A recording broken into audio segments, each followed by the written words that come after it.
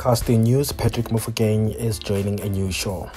Hey T-Sippers, I hope you've got a great morning and you've got your teacups ready because I'm about to fill them up with some hot exclusive news.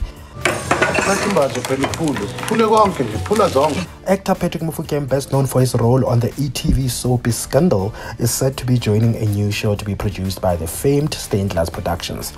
Sources have informed me that the show is in pre-production and will likely be called The Wife.